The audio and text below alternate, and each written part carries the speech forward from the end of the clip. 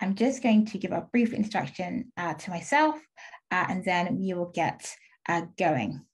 So, as I said, my name is Akua Kant. So I am a career coach, and I work with women one-to-one to help them to transition in their terms. I also work to help new female coaches and consultants to transition from employment to self-employment successfully. So you're in the right place if you're considering becoming a coach or a consultant.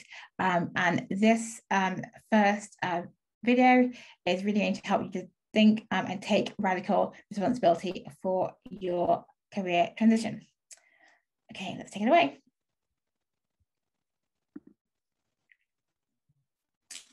So the agenda for this session is that we're going to be exploring the following topics noted below.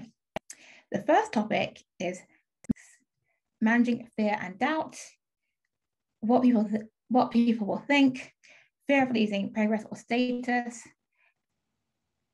making the wrong choice, making less money, fear of failure, upsetting other people, partner, spouse, parents, etc. Letting the negative what ifs hold power over you.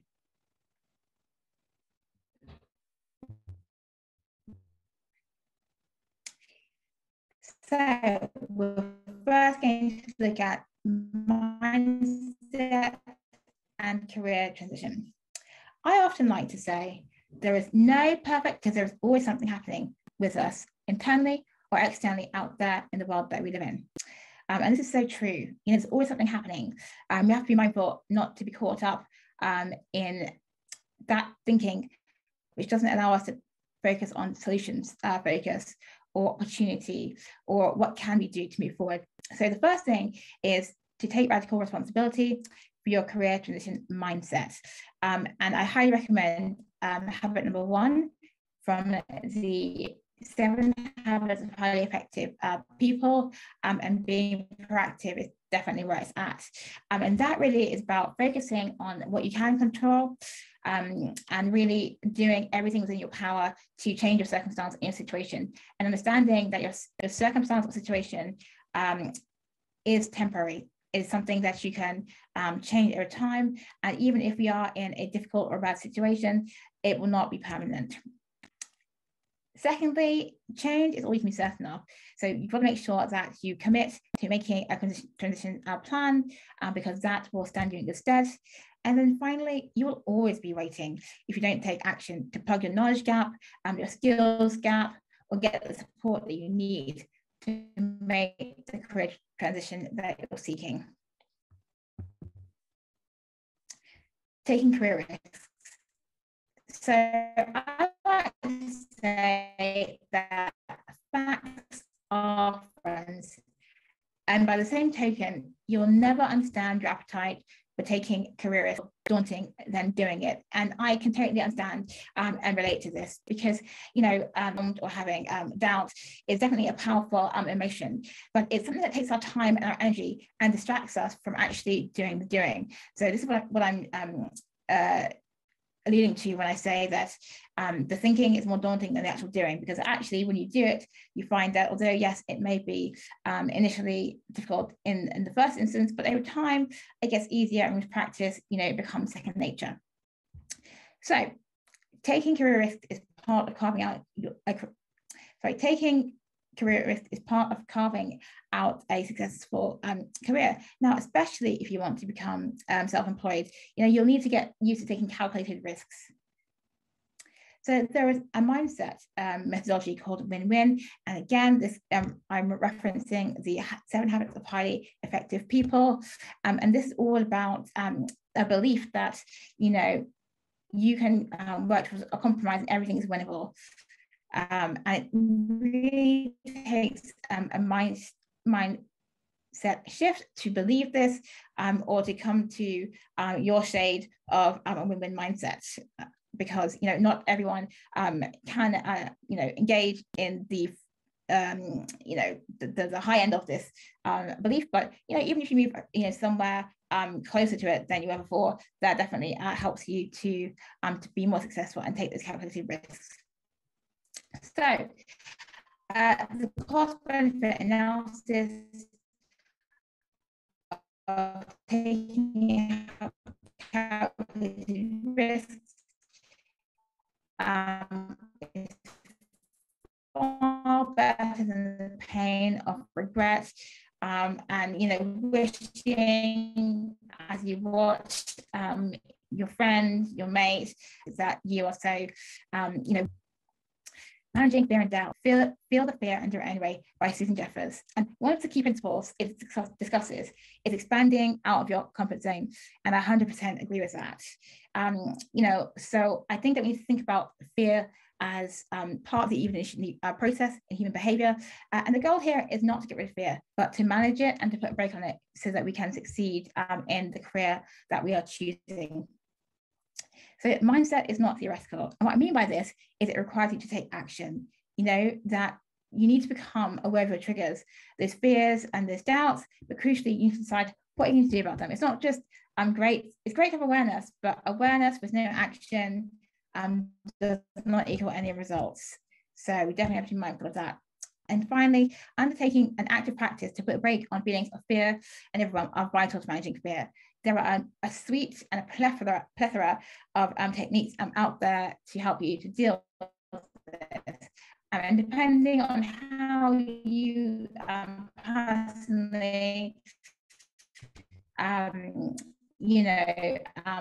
manage fear and doubt, there may be different ways that are more suitable to you. So, and to shifting your energy and moving to a higher state of energy, because when we're in a low state of energy, obviously we feel constricted, fears, doubts and worries. But when we shift that energy by either movement, dance, running, walking, any kind of physical activity, we change the energy and we raise our heart rate, and that also sort of breaks the hold of those feelings that we have.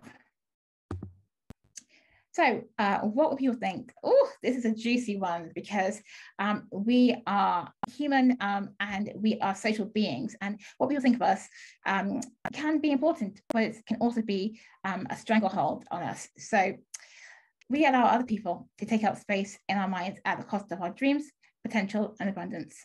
So be sure to evict the voices that aren't important to you. We really have to take radical responsibility for who we allow to influence our thinking, and that's so important. There are some people for whom the world is not full of possibility and will always find a reason why not. I'm going to repeat that because it's really important. There are some people for whom the world is not full of possibility and will always find a reason why not. And what I'm saying to you here very strongly and in plain words is that there are some people who are just not risk takers. There's some people who have a very, different worldview, and that's okay. And it's not our job to change them. It's our job to change ourselves. But it's our job to be conscious and aware that if we're hanging out with these people, we can sometimes get into situations where there's groupthink and some of their thoughts get embedded into our minds. Until we break away, we don't really give us the opportunity to think the thoughts of ourselves. So I really urge you to think about who are you hanging around with, and are those people serving you and the thoughts that you want to be thinking. The work to understand how deep other people's thoughts are embedded in your mind may need coaching or therapy to work through.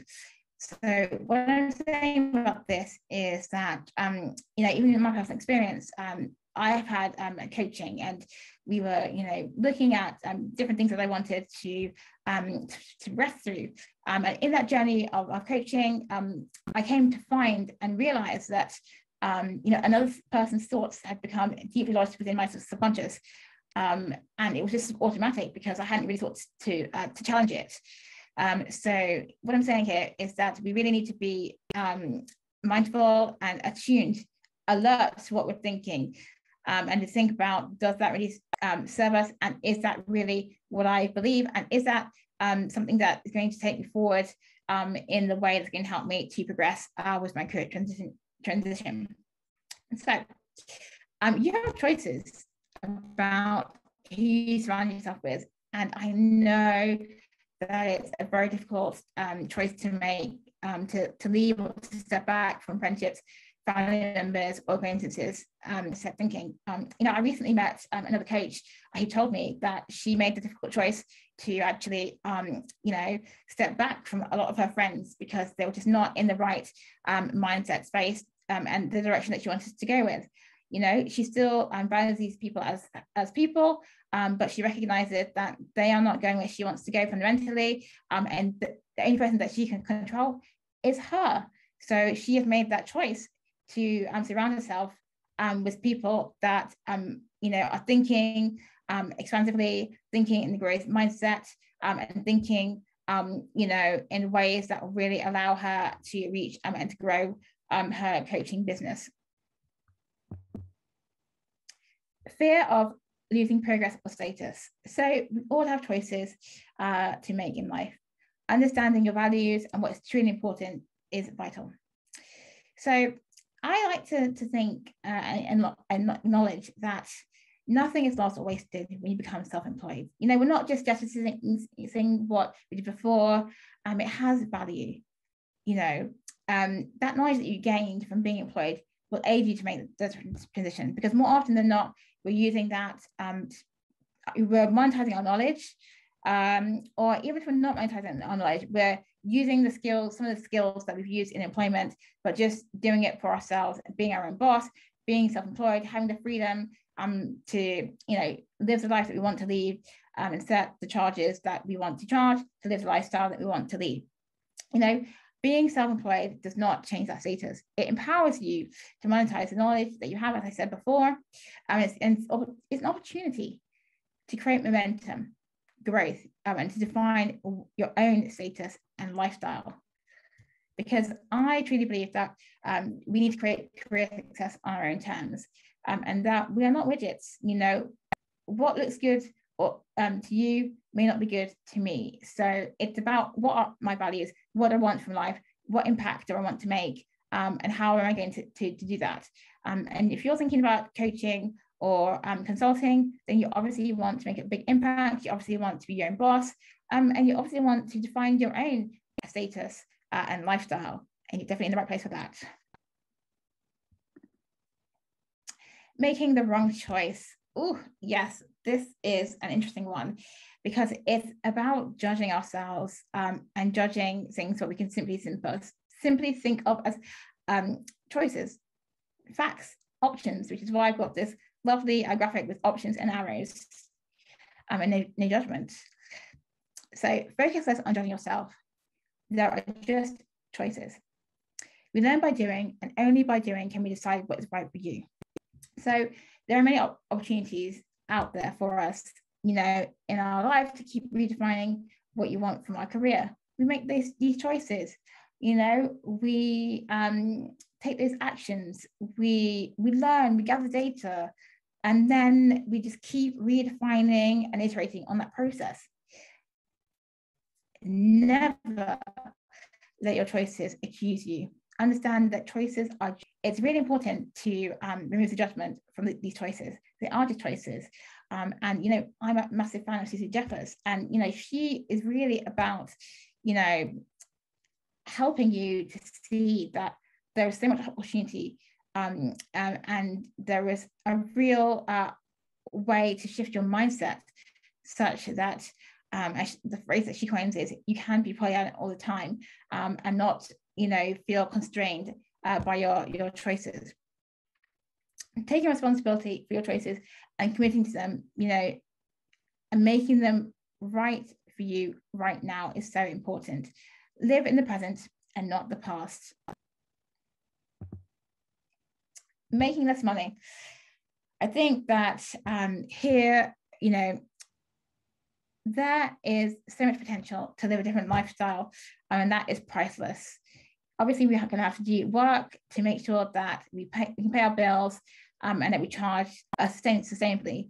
But, yes, we have to invest money in getting the skills and the knowledge that we need but we'll make that money back by actually doing the right things to create the money that is there for us to create a sustainable and healthy business.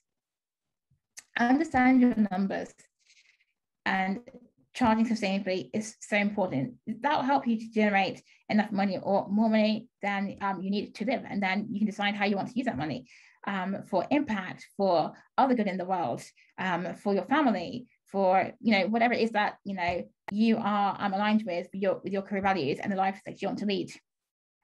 There is enough money to go around. We need to understand our money stories, and we need to step up and to serve the world and live the life that we want to lead.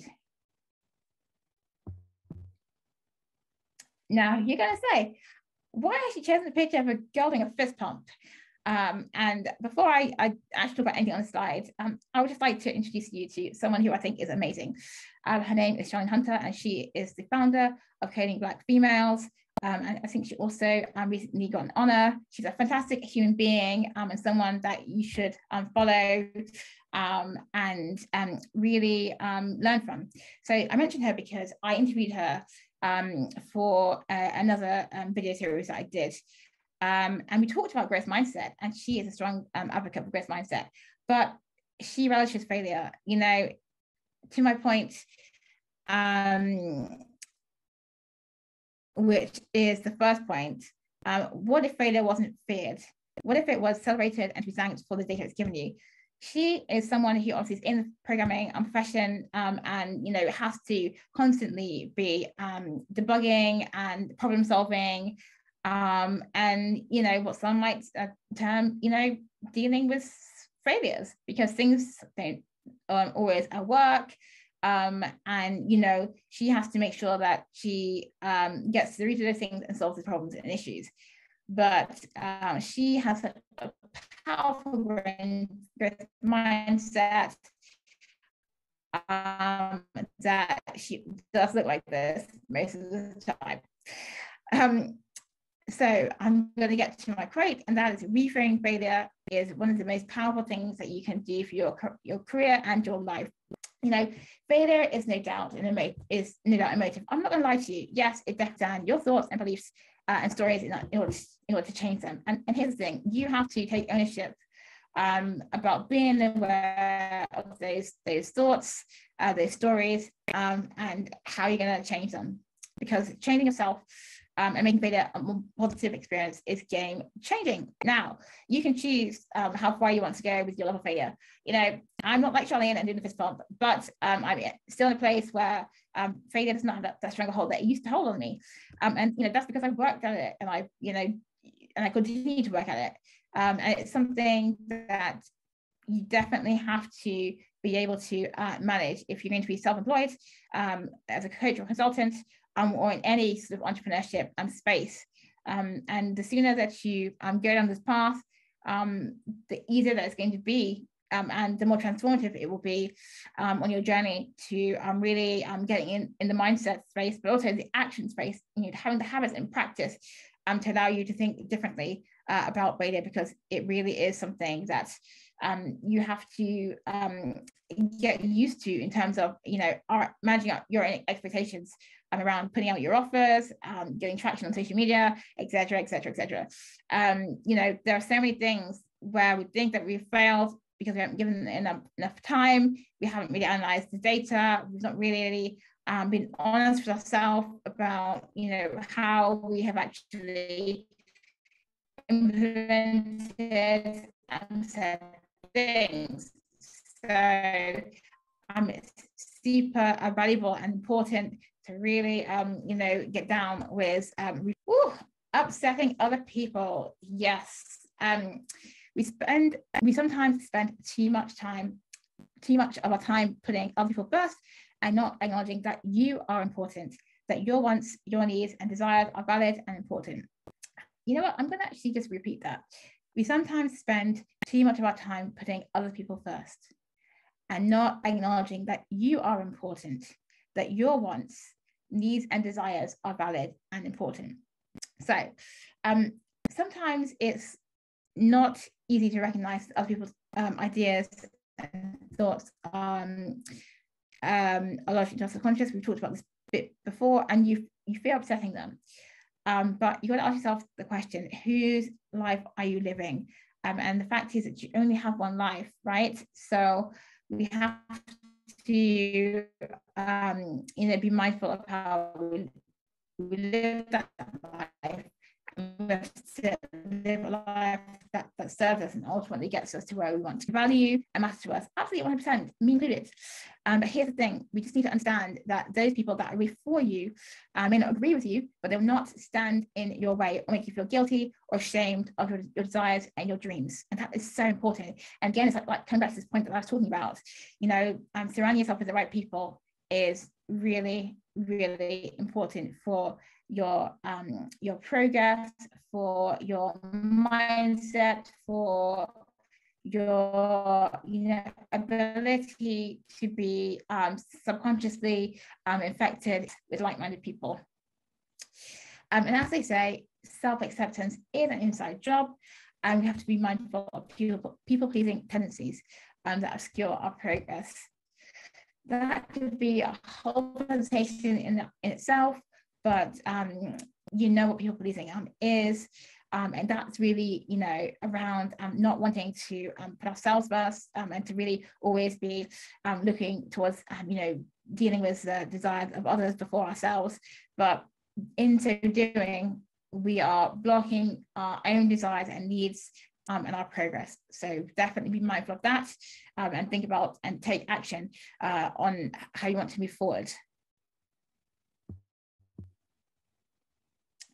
Letting the negative what ifs have power over you. So I often like to say, and yes, I have said this before, but I'm just going to say it again. I often like to say that there's no perfect time, moment, or state of readiness, because there's always something happening with us internally, externally, or out there in the world that we live in.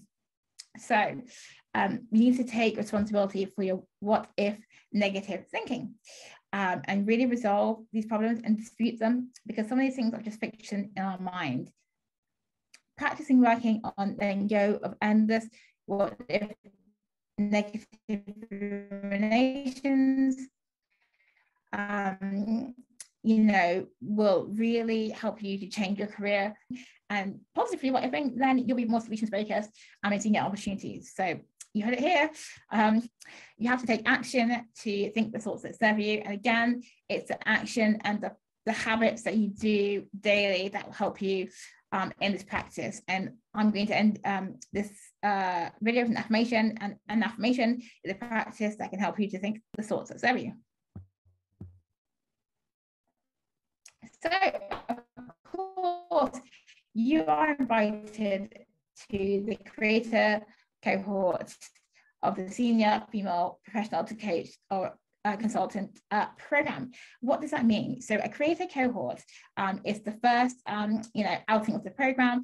It's one where so there are 5 spaces left. There's already one lady who signed up, and so this program is going to give you the opportunity to get energetic and targeted support to build your mindset. But not only that, the tools for action and implementation, really helping you to focus in on those habits that will progress your transition.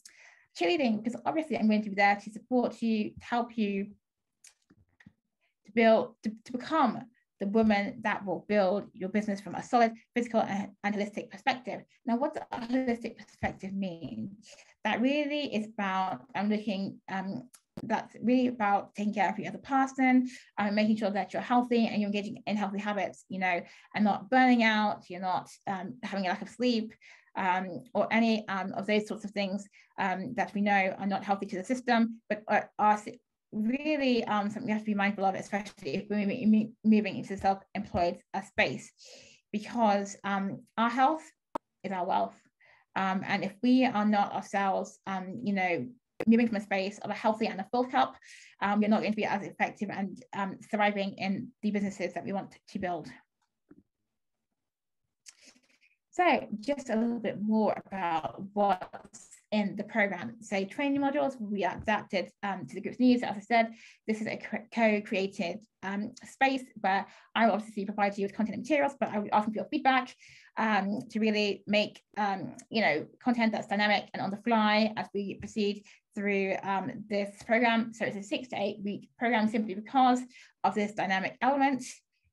You don't get coaching sessions from someone that has recently been where you are now. So I'm 2 years and about 4 months into this journey. And for me, I can relate. It's not to me in the farthest distant past the issues that you're facing. I remember what that first year was like, and it was tough. There are things that I have learned and things that I'm still learning through, the coaching groups that I'm in, and you get the benefit of that. Sharing is caring, and that's what I do. Obviously, get cheerleading and support, to build your business from a solid mental, physical, and holistic. So, you're going to get really insightful content to help you implement the mindset shifts that you need to make. Coaching, so weekly coaching and implementation Q&A sessions.